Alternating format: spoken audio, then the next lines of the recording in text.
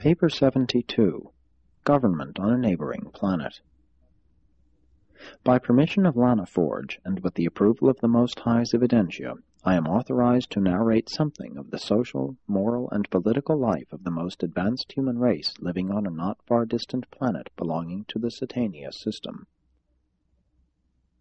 Of all the Satania worlds which became isolated because of participation in the Lucifer Rebellion, this planet has experienced a history most like that of Urantia.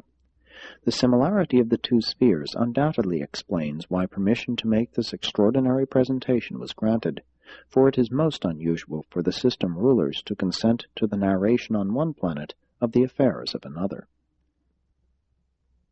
This planet, like Urantia, was led astray by the disloyalty of its planetary prince in connection with the Lucifer Rebellion.